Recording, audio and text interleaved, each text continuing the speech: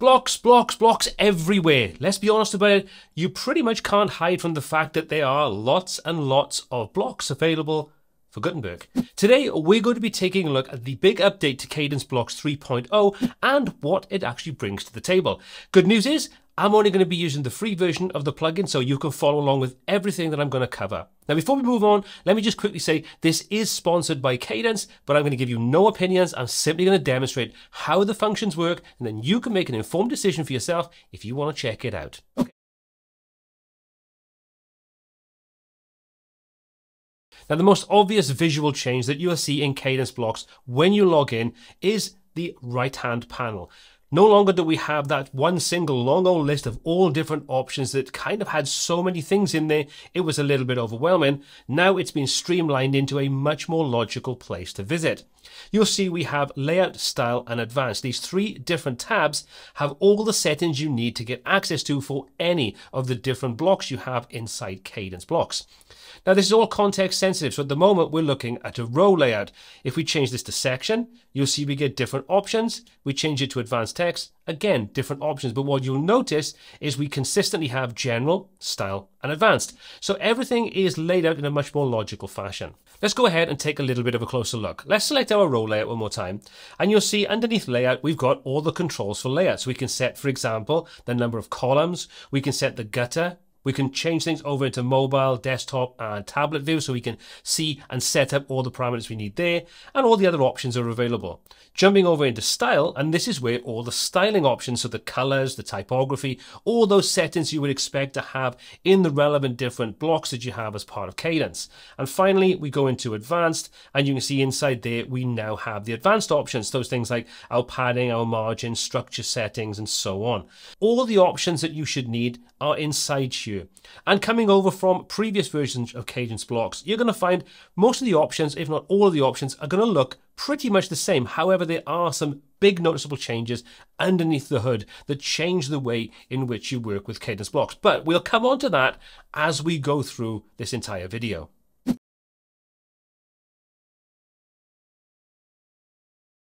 So let's dig a little deeper into these panels and let me show you some of the key things that have changed. Let's go and select our advanced text as a good starting point. Come over to the right-hand side, open up the Styles panel, and you'll notice that we have a different set of font sizes. We have small, medium, large, up to 3XL. So you can work with these global values to have consistency throughout everything you create, whether it's sections, whether it's headings, buttons, all those kinds of things. You can still override these if you want to. If you want to get in and manually control exactly what size you want something to be, you can bypass these sizes, simply click on the custom size options, and inside there you can now go ahead and set whatever value you want, and you'll notice we can change as well to things like pixels, Ms, rems, VW, and so on. Whatever is applicable to the relevant different block that you have selected at any given time. So if you want to change the size of this, and we say we want to set this to be something like 92, we could easily change that inside there. But you have both options available to you. Now, these options to set global values or override them is applicable in lots of different parts of the overall interface when it comes to Kadence Blocks. If, for example, we come into the row layout and you want to edit something like the row gutter, you'll see again we've got things like small, medium, large, and so on, and we have the options to manually override those and set them to whatever we want. So it's nice to see that we have those new changes to have global and easily overrideable settings inside our layouts.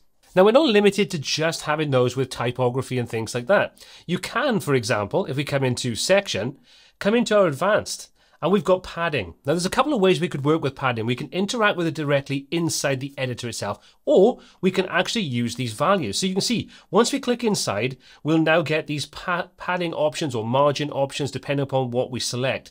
And as we set these, you'll find it doesn't give us a numeric value. It gives us the same as we've just seen with the typography, your small, medium, large, and so on. So again, even the padding, the margin, all those elements are still using that same technology, using CSS Grid, using the same kind of global sizing to help scale everything. So if you change any of those initial values, everything that uses that value will change accordingly. So it's a nice way of making sure you have consistency throughout all of your design and very, very quick to implement changes across the entire board. Now, as always, you can still set these on an individual basis, or we can link them together and we can go ahead and you can see the interface changes, but it still uses the same technology, which is the small, medium, and large, and so on. And it even tells you when you use this option, the number of pixels that have been set with that specific value. So if you like working at pixel values and you still want to harness this new way of working, at least you can see exactly what you're setting.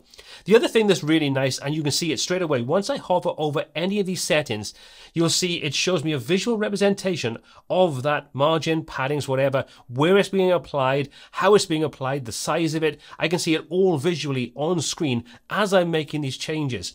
So these are little quality of life changes that really do make working with this so much simpler and easier, and like I say, nice and visual. And the same thing goes for margins. If we connect the margins together, you can see we can adjust those, and again we get the visual representation and all the information inside the editor itself, so we can see exactly what value it is, how we're changing it, and see it visually on screen being represented by these green bars. Pretty cool to see that you have these nice visual ways of working. And this is kind of where tools like Kadence Blocks now are starting to elevate way beyond what we were used to seeing with earlier blocks and making them so much more like we expect to see inside page builders that we've kind of become accustomed to. Nice little sort of quality of life things that I think really do make working with it so much easier and more visual.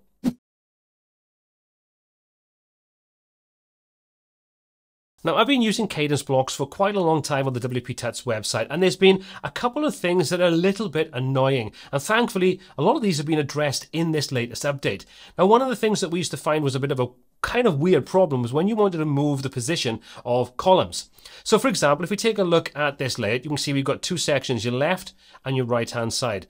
Now, all we need to do is select the section that we want, and you'll see that we now have these horizontal arrows that allow us to move left or move right. So all we need to do is click, and now that easily moves that over. Click again to put it back. And you can do this if you have multiple columns. It's very, very easy to work with, to move these back and forth and not have that really frustrating and annoying feature where you try to drag it around and you don't drag the right thing around and it just becomes a bit of a pain.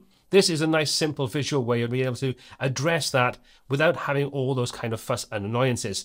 So what you need to do is, when you select anything like this, for example, we're inside the section, we just need to click to select the parent, and then we can use these arrows to just easily scooch back and forth. Or obviously you can use the list selector on the left-hand side to choose exactly which section that you want, and then just use that option to move things around. Kind of in keeping with what we used to see in when it comes to working with Gutenberg, when you want to move things up and down, this now just allows you to move things left and right. So pretty cool, and a nice little, again, quality of life update.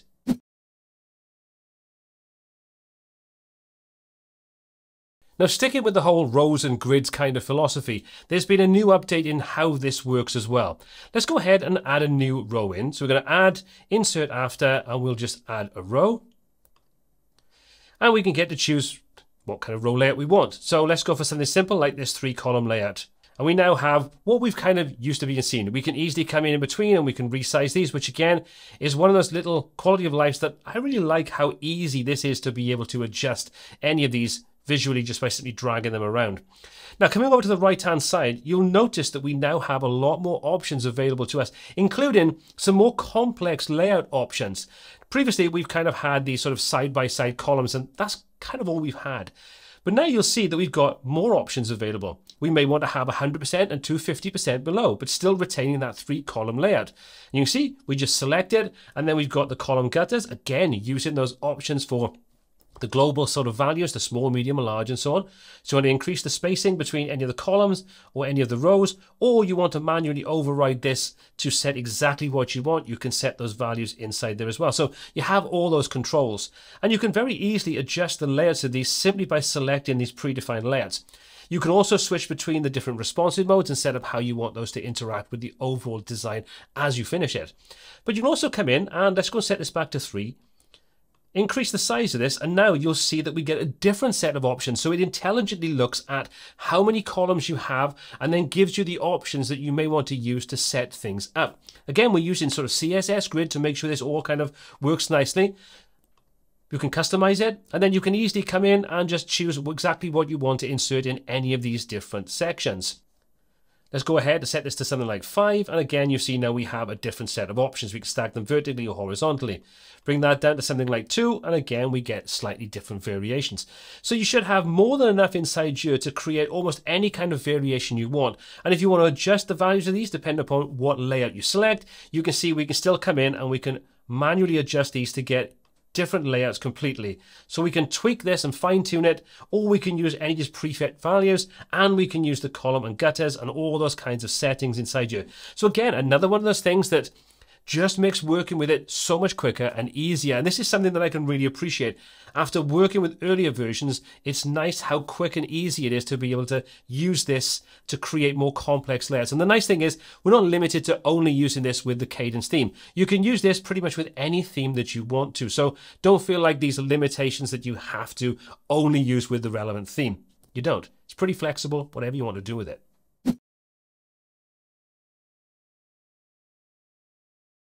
Now there's some extra features included as part of Kadence Blocks 3.0. There's one that I think is quite interesting.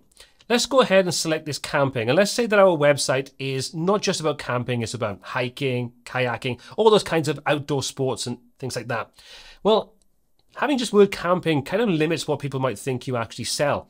So what we can do is we can select the text that we want, we can click the More option, and we can choose Typed Text. And as its name suggests, this will create a kind of typewriter effect. So what we've got is the first word in this example is camping. So we can leave that as it is. And what we can do now is we can add in extra strings. So we can say hiking, we'll add a string. Kayaking, add another string. And skiing. And there we go. And then we got the speed settings underneath. We can choose how we want this to sort of be set up. So let's just make that longer, for example. You can change your backspace speed, all those kinds of things. You can shuffle it, you can smart backspace. There's a lot of options. You can loop this if you want to. And then once we've finished, you'll see we get this kind of typewriter effect. So this now gives us the ability to have multiple different values on whatever text we've just selected and have something that's a little bit animated to grab people's attention, but also opens up to use a similar amount of space, but to expand what content you have. Probably just a little bit of a niche use case, but it's something that I think is quite useful and nice to see little features like this have been added in to Kadence Blocks 3. Now, those are the kind of main things that I wanted to show you, but there's an awful lot more going on underneath the hood that you may not be aware of. First of all, variables. So we're using variables now, like we've just seen, to set up these small, medium, large, and so on. So we're not limited to setting up pixel values, we can use the variable settings. It's also using CSS Clamp for the responsive mode. So even if you don't understand CSS Clamp, the options are available, and I'll link to this document in the description below. So if you want to take a look at this to see everything that's been covered in this update, including links to things like understanding CSS Clamp and so on, I'll link that, like I say, in the description. Check it out. It's very, very useful. There's also some updates to the copying and pasting option. So if you've never used the copy and paste, it's insanely easy. All you need to do is select what you want. In this example, this text, select it. You'll see you have this option now for copy paste styles. Click copy your style, and then simply highlight the next block of text that you want and paste your style. Same goes for buttons or pretty much any element you want as part of your design. So again, one of those really super simple things, but just speeds up the whole process of creating and duplicating content inside your designs. Now, before I wrap this up, there's one thing that I'm sure if you have Kadence Blocks 2. whatever installed and you're using it, you may be concerned that moving over to 3 may cause some issues, but it is fully backward compatible. So if you've set things up using the older version of Kadence Blocks and you want to update to version 3.0, you can do it knowing that the whole compatibility is there. You may need to clear your cache on your server and refresh a few bits and pieces, but just make sure that you have a backup just in case. But it is fully backwardly compatible, and therefore you shouldn't have any issues if you want to update to the latest version.